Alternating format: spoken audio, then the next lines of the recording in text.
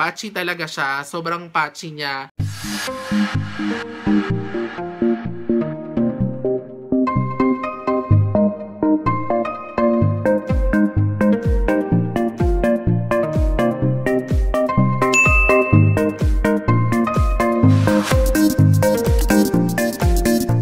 Hi guys! Welcome back to my channel. It's your pa-girl, Steven Nico. If you guys are new here, don't forget to hit the subscribe button dyan sa baba para maging part na kayo ng family Nico. And i-click nyo na rin yung notification bell para ma-notify kayo whenever I post a new video. For today's video guys, kitang-kita nyo naman na handang-handa tayo, madam na madam, dahil ang i-review natin ngayon ay ang mga bagay na umubos ng laman ng aking wallet. Charot! For today's video guys, ay i-review nga natin ang bagong addition sa Kris Life Kit, which is the KRIS Matte Liquid Lipstick, at ito yung mga yon. So kung gusto nyong malaman yung thoughts ko about these products, then keep on watching. So ayun nga guys, yun yung dahilan kung bakit very madam yung outfit natin for this video, dahil nga i-review natin yung bagong KRIS Matte Liquid Lipstick, and lahat ng shades meron tayo, kaya excited na akong ma-swatch and matry sila. Mamaya-maya rin, tatanggalin ko na tong hat ko kasi baka maanoy kayo and mabwisit kayo na may nakalagay dyan sa ulo ko. Kung matagal na kayong nanonood sa aking channel or matagal na kayong part ng family Nico, alam nyo na nireview ko yung dalawang unang product na nirelease ng Kris Life Kit or ng EVER BILENA para sa collaboration nila with Miss Kris Aquino. And yun yung KRIS Matte Lipstick at yung KRIS Brow Liner and Brow Mascara, which is itong mga to. Actually guys, gamit ko ngayon yung KRIS Brow Liner and Brow Mascara, and kung tatanungin nyo kung ano yung shade na aking ginamit, yun yung Beyond Brown. Hindi na ako masyadong chichika about sa mga product na to dahil nagawan ko na nga siya ng review. And kung gusto nyo guys na mapanood yung review ko about sa mga products na to, ilalagay ko na lang somewhere dyan sa screen dahil gusto ko mag-focus, dahil ito naman talaga yung totoong focus ng video na ito. Yun na yung reviewin, yung KRIS Matte Liquid Lipstick. So dito na lang natin ituon ang ating pansin. So may separate video naman, panoorin nyo na lang yon. July 31 pa lang guys, nasa akin na ang mga product na to, dahil nung July 29, nung araw na nag-launch tong bagong addition sa Kris Life Kit, nag-place na ang inyong pa-girl sa Beauty MNL, dahil kagaya ng dati sa Beauty MNL sila unang nag-release. So medyo natagalan yung paggawa ko ng review dahil medyo maraming naganap this past few weeks, pero ngayon finally mare-review na natin tong mga product na to dahil sobrang excited na talaga akong i-review sila. Itong KRIS Matte Liquid Lipstick comes in 5 shades. Yung dalawa meron na dun sa naunang KRIS Matte Lipstick, and yung tatlo bago. Yung dalawang meron na dun sa nauna is yung Love and Life. Then yung tatlo namang bago is Love, Loyal, and Lucky. Kung tatanungin nyo pala ako guys kung magkano tong mga liquid lipstick na to, this KRIS Matte Liquid Lipstick retails for 255 pesos each, and nababasa ko yung mga isip nyo. Alam ko mas mahal siya dun sa nauna ng 10 piso. Very light lang naman, pero alam ko na 10 pesos is 10 pesos. So tingnan na lang natin kung ano yung magiging performance ng product na to para ma-justify natin kung bakit mas mahal siya sa mga nauna. Ang claims pala ng mga liquid lipstick na to ay sila daw ay long-lasting, easy to apply, transfer-free, and non-drying. So excited na talaga akong alamin kung totoo ba yung mga claims na yon. And dito sa packaging may nakalagay na mga chika talaga. Vibrant saturation of pure color meets soft and comfortable wear on the lips. Get an all-day lipstick look that is chic and timelessly sophisticated, just like a queen. Yes, dahil alam nyo naman na si Miss Kris ay queen talaga. Nakalagay din dito sa packaging yung how to use. So step 1, apply the liquid lipstick starting from the center of your upper lip, working outwards, following contours of your mouth. Then step 2, apply color across the entire bottom lip to complete your look. Alam ko naman guys na may kanya-kanya tayong technique sa paglalagay ng lipstick or ng liquid lipstick, pero sobrang gusto kong i-commend yung Kris Life Kit team and EVER BILENA team na nilagay nila yung steps dito para naman yung mga beginners hindi mahirapan and meron silang masusundan kapag unang beses pa lang nilang mag-try ng mga ganitong klase ng makeup product. Kung napanood nyo rin nga guys yung review ko dun sa mga unang product ng Kris Life Kit or ng collaboration ni Miss Kris Aquino with EVER BILENA, alam nyo kung gaano ko na-appreciate and kung gaano ako ka-happy sa packaging. And kitang-kita nyo naman na naka-plastic pa siya, secured and maganda talaga yung layout ng packaging. So, buksan na natin tong mga to para makita naman natin kung ano yung itsura mismo nung matte liquid lipstick. So, ayan, buksan na natin to. Nabuksan ko na guys yung mismong liquid lipstick and ito yung itsura niya. Ang ganda-ganda, very timeless, and very classy siya. Black lang yung dito and then clear yung dito na medyo may pa-triangular sa loob. Mahirap i-explain. Tapos, nakalagay sa ibabaw yung shade name and pati sa baba. Tapos, dito nakalagay lang yung KRIS na logo and yung matte liquid lipstick. Itong product na to, ang mas nakakatawa pa, cruelty-free siya, paraben-free, and this contains 3.2 ml ng product and this will expire 24 months after opening. Ngayon naman guys, swatch na natin itong mga liquid lipstick na to isa-isa. And una, dito ko sila isa-swatch. Then mamaya gagawa tayo ng lip swatches. And sana kayanin ang aking lips. Go, go, go! Fight, fight, fight! And kung tatanungin nyo ako kung gusto ko ba lahat ng shades, ngayon pa lang guys, sasabihin ko na may isa akong shade na hindi masyadong bet. Ngayon pa lang na hindi ko siya nasusubukan. Parang hindi ko na siya bet. And yun yung shade na Love. Ayan siya guys. Dahil alam niyo naman guys, kung matagal na kayong nanonood sa aking channel, hindi ko bet yung mga ganitong shades. Self-preference lang kasi feeling ko hindi ko siya kayang i-pull off. Pero wag nating husgahan ng ganun-ganun kaaga. Dahil baka naman mag-work siya and magustuhan ko rin siya mamaya. Pero ayun nga, swatch na natin and para malaman na natin kung mabebetan ko ba or hindi. So ngayon guys, ang una nating nakaangat kagad. So ayun guys. So yung unang shade na ating isa-swatch ay yung Laugh na shade, which is yung feeling ko nga hindi ko mabebetan.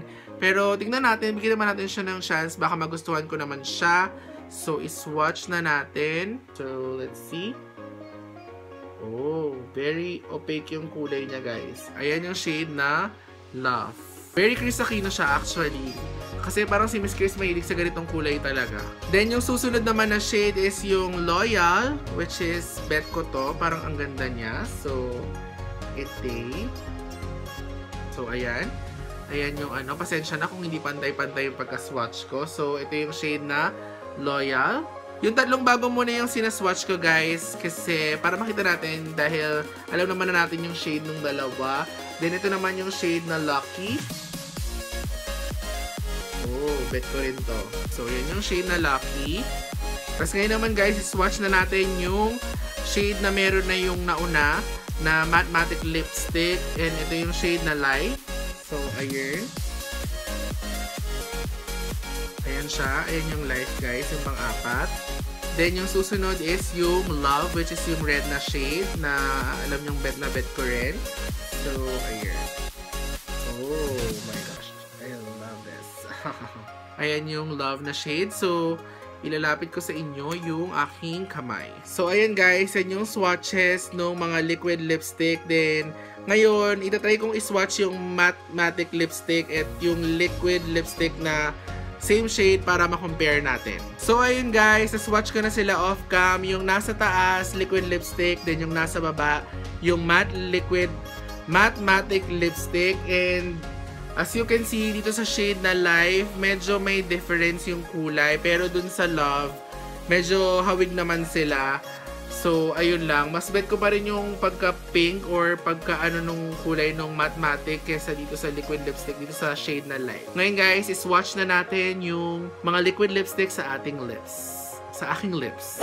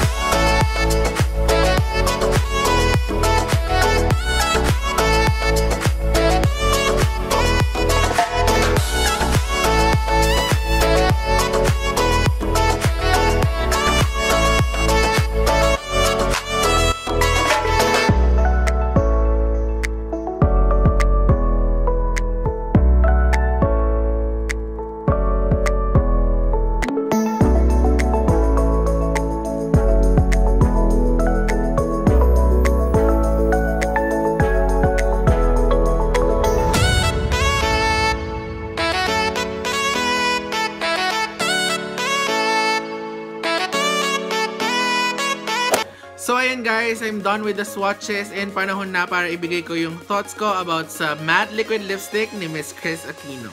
Okay guys, let's start with packaging. Kanina na-mention ko na, and kahit nung sa unang review ko, nung unang mga product na nirelease nila, sobrang love ko yung packaging. Ang ganda-ganda niya, classy, and very Miss Kris talaga. Ito yung mga packaging na ang sarap talagang tignan. Para naman dun sa packaging ng mismong liquid lipstick, sabi ko nga kanina, classy, timeless, and sobrang ganda. Wala na akong iba pang sasabihin pa para sa packaging. Talagang nagandahan ako and sobrang thumbs up para sa akin. Ngayon naman guys, dumako tayo sa mga claims ng liquid lipstick ni Miss Kris Aquino.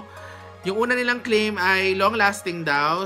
For me, I agree, long-lasting siya. Pero para mas mapatunayan pa natin, i-wear test ko siya. Ilalagay ko na lang sa end ng video and dun ko ibibigay yung talagang pinaka-final judgment ko about sa longevity ng liquid lipstick. Dahil currently, gabi ngayon, hindi ko na siya ma-wear test dahil kailangan din naman nating matulog. Kailangan din matulog ng inyong pa-girl. So, bukas na lang ng umaga natin siya i-wear test maghapon.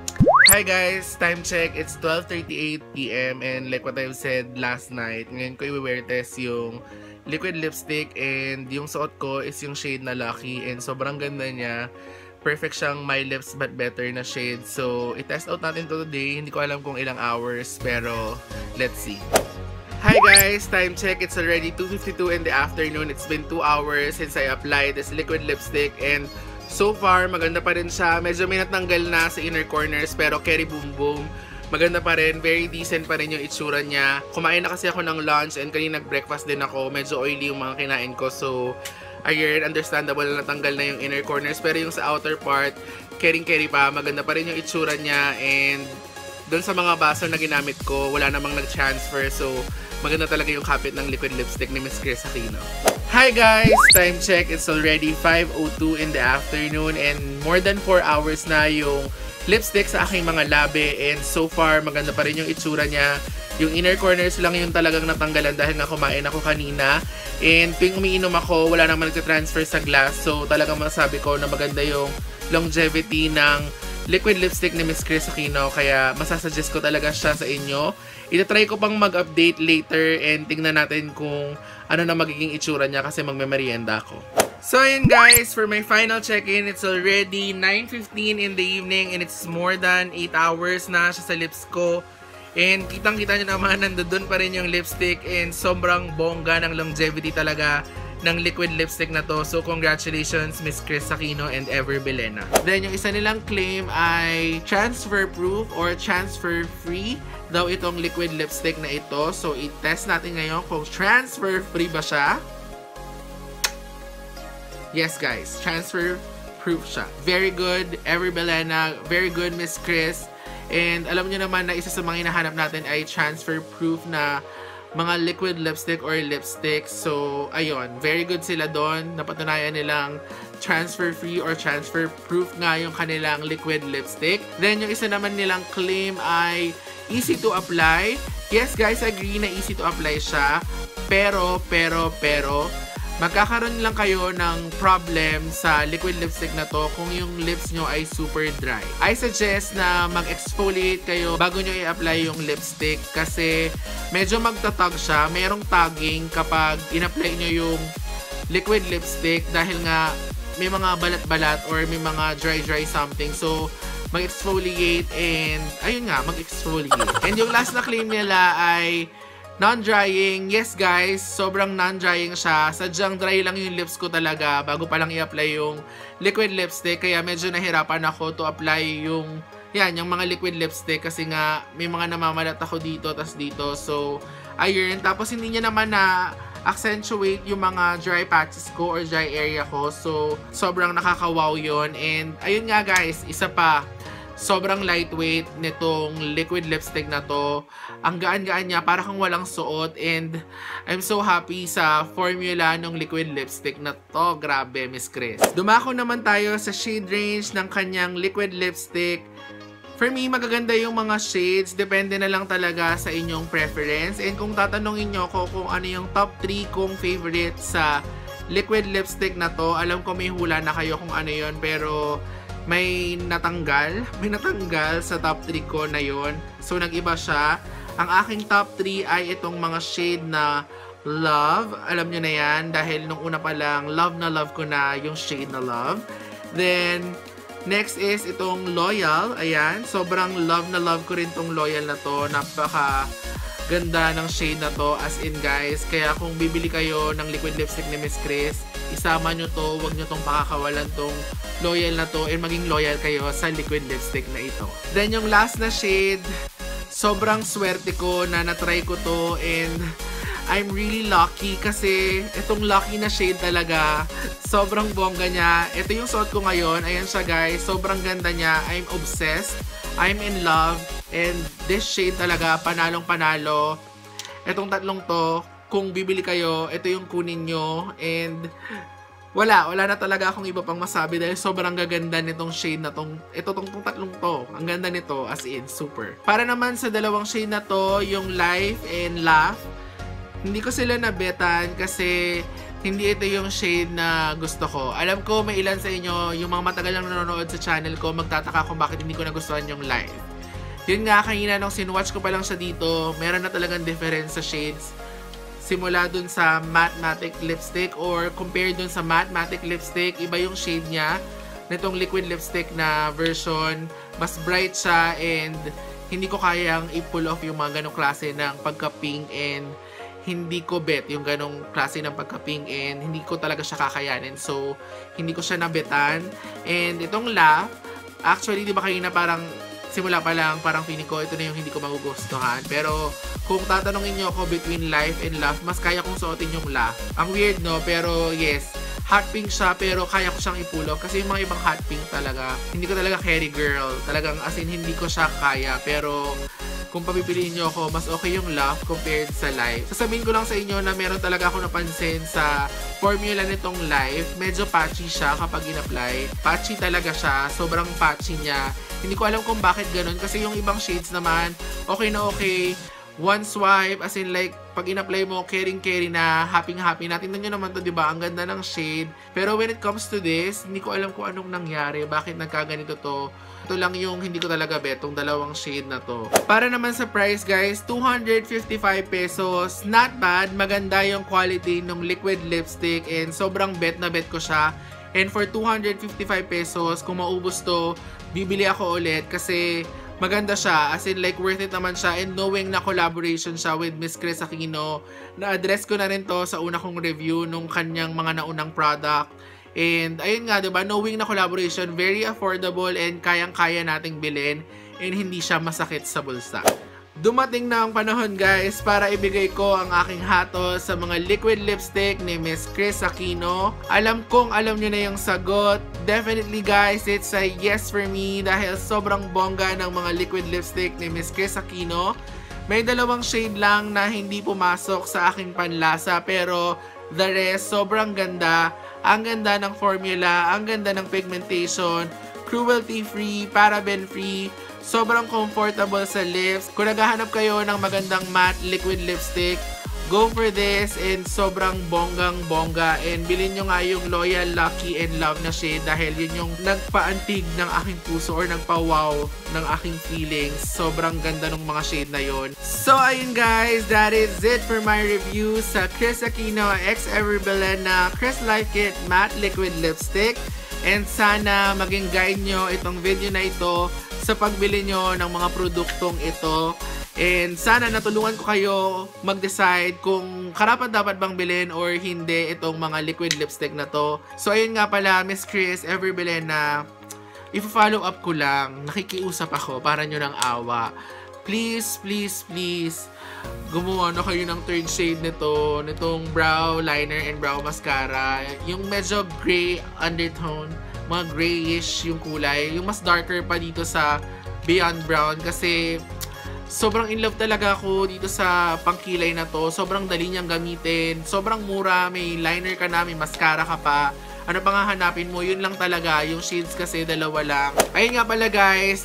Currently, I am hosting my first ever YouTube giveaway dito sa aking YouTube channel para sa aking pagpapasalamat sa 1,000 subscribers. So kung hindi nyo pa napapanood yun or kung bago kayo sa aking YouTube channel, ilalagay ko na lang yung card dyan and yung thumbnail dito para makita nyo kung ano yung kailangan yung panoorin. Nandun sa video yung mechanics, hindi ko nilagay sa description box. So, panoorin nyo yung buong video kung gusto nyo magkaroon ng chance na manalo dun sa giveaway. Kung nagustuhan nyo pala tong video na to, pakibigyan naman ito ng thumbs up para maramdaman ko yung pagkagusto nyo and yung supportan nyo sa inyong pag-girl. And huwag nyo kalimutang mag-subscribe sa aking channel kung hindi pa kayo nakaka-subscribe para maging part na kayo ng aking growing family Nico. And i-click nyo rin yung notification bell para kayo yung unang-unang manonotify whenever I post a new video. Thank you so much guys for watching and I hope to see you on my next one. But before you leave, remember that your life will flash right before your eyes, so make sure that it's worth watching. Bye guys!